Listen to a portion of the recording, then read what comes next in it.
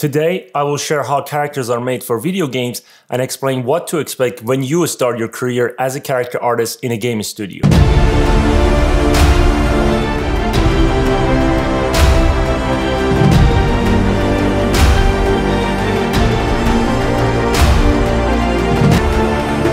of audio, light, and action. Hi everyone, welcome to my channel. My name is Siamak, I'm a character artist and I work in game industry. Since my last video was about character artist responsibilities, I decided to make this video because it is related to that topic. If you haven't watched it yet, please make sure to check it out. I put the link in the description. I'm gonna have to split this topic into two videos to avoid a very long video. So let's get started. This chart shows you the steps that you need to go through as a character artist to make characters for video games, and there are 8 stages. First, I'm gonna share each one quickly, and then later in the video I'll talk about them in more detail. Alright, so let's talk about the stages. First, you need to know what type of characters you are going to make, which includes hero, sidekicks, NPCs, enemies, animals, creatures, and so on. Second, you need to have a concept which shows you all the visual details and colors. Concept art will also provide a reference sheet which will be useful for modeling, texturing, and material creation. After concept, you should quickly block out the character model as soon as possible without going into details. You can call this the blockout stage. After the blockout, you can start the hires sculpt. Most artists enjoy sculpting more than anything, and for me it is also the most fun part of the job as well. On the 5th stage, once the hires is approved, you will start the game topology.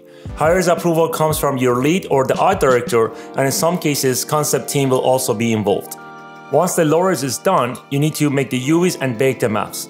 These two will go together because you might need to adjust the UVs to get the best results when you bake. Keep in mind that sometimes you might even have to go back and do some adjustments to the low-res and the high-res to get cleaner bakes. After that, on the 7th stage, you can start texturing your character in Substance Painter. Almost all studios are using Substance Painter, and this is going to be PBR workflow.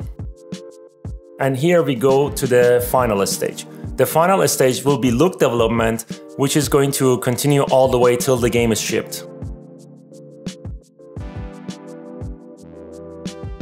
I didn't add LODs in this chart, but I'll talk about it as I cover this topic. Also, many people ask me about hair workflow, and I'm going to have to cover that in a separate video because it's a huge topic.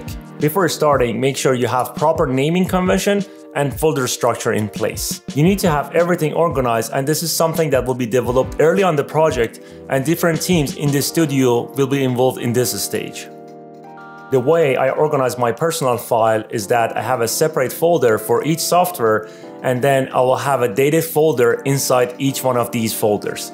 This way it will be much easier for me to find my latest files. So let's talk about the stages. Stage 1. Before the concept stage, you need to know what type of characters needs to be made. In video games, hero characters are the main focus, and they have a background and a history which would reflect on the concept art and might have an impact on the pipeline. But the general idea of the pipeline is the same for all the characters, except the hero might need special treatments in some cases, such as a more complicated facial rig or a more complicated hair pipeline.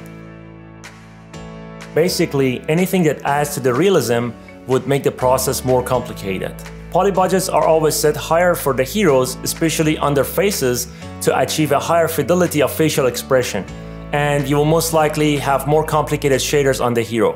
Besides that, hero textures usually could be more high resolution. For a complicated hero character, the poly budget could be around 200,000 to 400,000 polygons, and this is really not low-res anymore comparing to the games of like PS3 and previous generations. In some cases, they could go even higher, and setting the budget depends on how the memory is managed. Heroes might have special abilities which would affect the pipeline. You need to consider those abilities when you are working on a hero character. Those abilities could be climbing rocks or having superpowers like superhero characters. Animation and rigging will play a huge role when setting up the pipeline for those types of characters. It is important to keep all the deformations and movements in mind when you are working on a hero character. Superhero characters are a good example for this. To avoid facing any issues, you need to communicate properly with the concept art team, tech art team, animation team, and the design team. You also need to know how much the character is going to change when you progress in the game. You need to know if you can change individual armor parts like shoulder pads or gloves while you progress in the game. Because if you change parts, then it means your character is customizable and that will change the whole pipeline. In that case, you need to have a modular system in place and follow that system so that you can customize your character in the game. Basically, anything that changes the shape could affect the pipeline.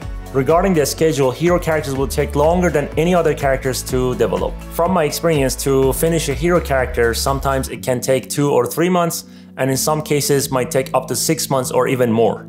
Scheduling really depends on how complicated the character is. When I say complicated, I'm not only talking about the model or the details. Complications also come from rigging and animation and other sides. Sometimes they might even change the concept at some point, and you might need to start the model from scratch. Therefore, it takes more time to make it. If you want to have customizable characters in game, then you need to create the characters in parts, and the pipeline is way more complicated. There are certain limitations when it comes to customization. And customization is a big topic, and I will cover it in a separate video. If you are working on a first-person shooter game, then you will need to create highly detailed arms, hands, and weapons for the player character, because you will always see those models close up in front of the camera. Besides all of that, when it comes to hero and the main characters in the game, cutscenes and close-up shots will have a huge impact on the character, and you could end up updating the models and the textures just for the cutscenes. It is always the distance which defines how much work you need to put on a character, and it all depends on the screen space. Basically, any characters that is going to be only seen from far away will never need as much details on the face comparing to a hero character, which will be seen close up in the cutscenes. Another character that you will have in a video game is a sidekick, or maybe there will be more than one.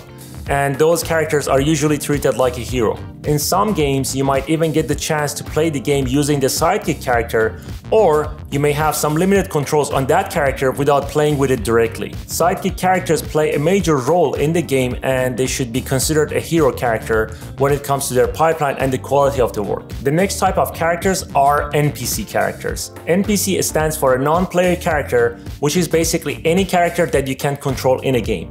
And it is controlled by computer using algorithms and predefined behaviors, basically AI.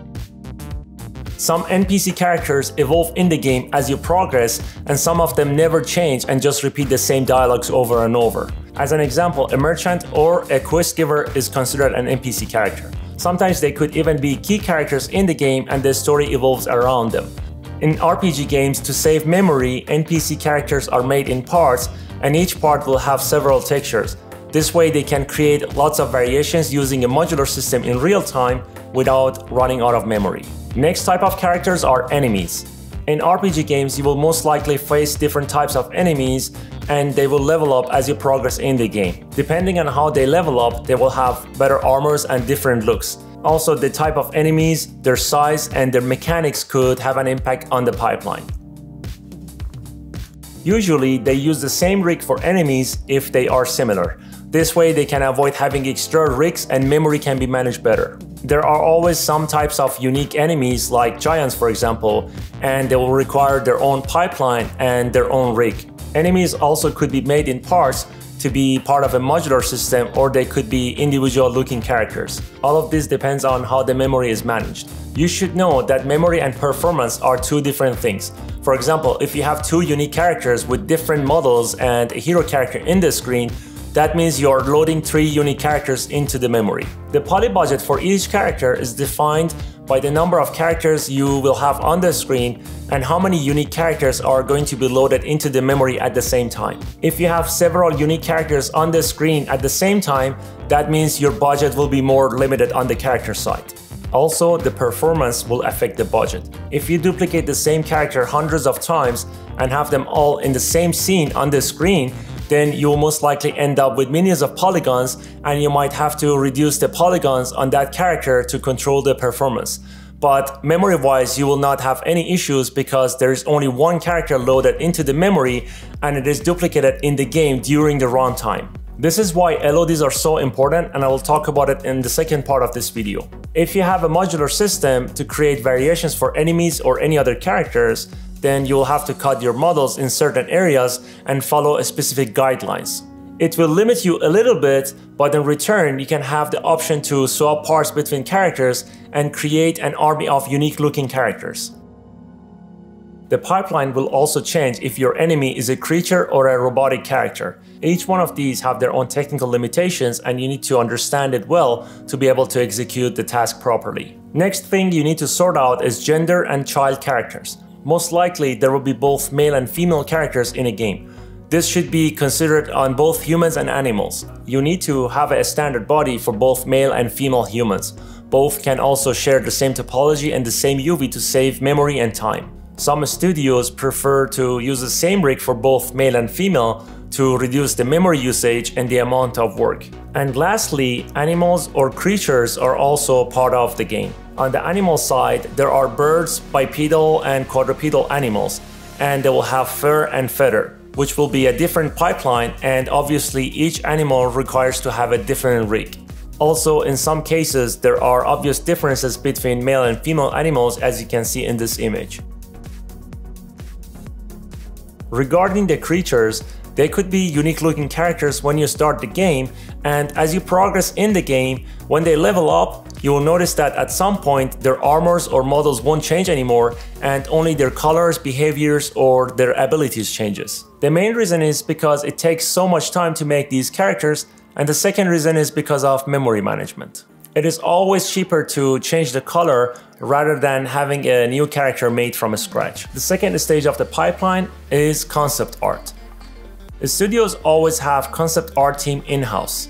Art director oversees the concept art, and depending on the size of the game, there are people working specifically on characters, environments, props, and weapons concepts.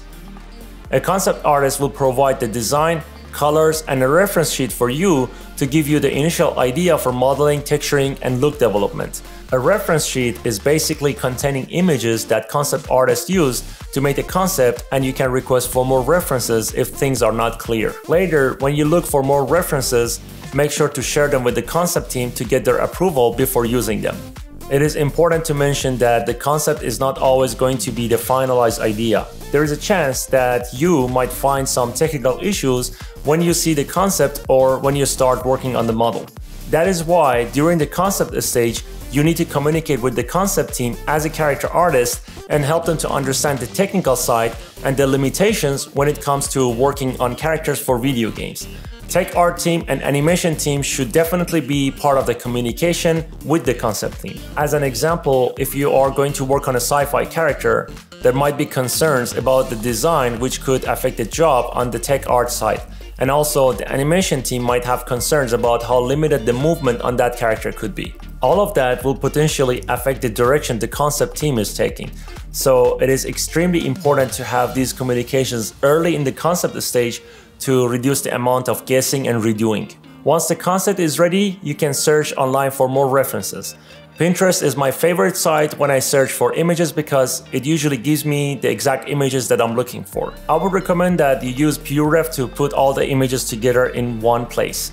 It is a free application and you can basically donate if you choose to, which I would recommend the donation.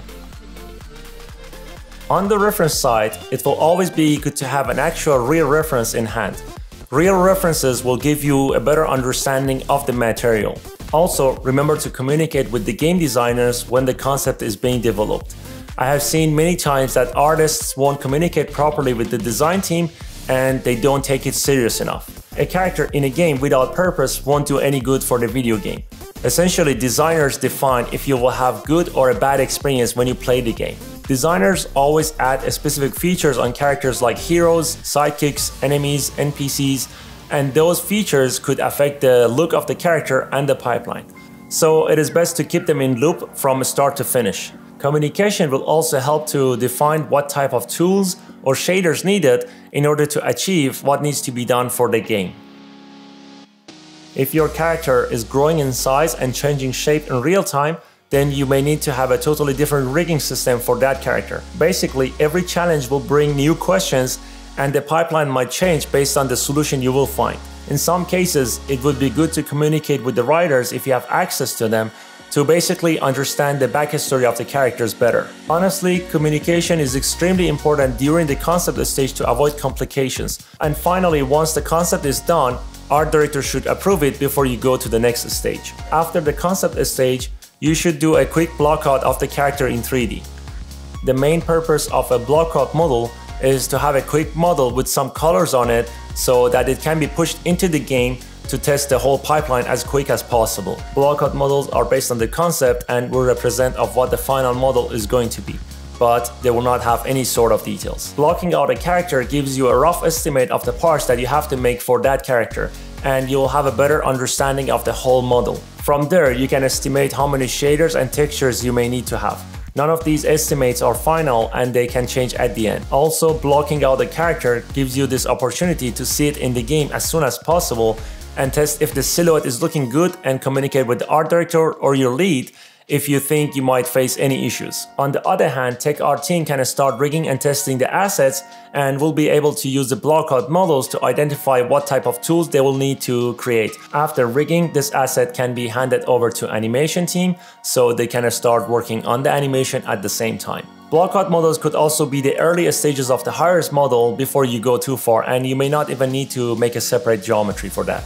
Once it is all approved, character artists can move forward and continue working on the highest model. This way all the teams can work together in parallel. And I will cover the rest of the topic in my next video, which I'm planning to release after this one. In the meantime, make sure to check my last 2 videos as well because they are related to character art. If you guys enjoyed this topic so far, then like this video and consider subscribing to my channel. Also, make sure to turn on the notification bell to get notified when I release my next video. And that is it for today. Thank you all for watching and see you next time.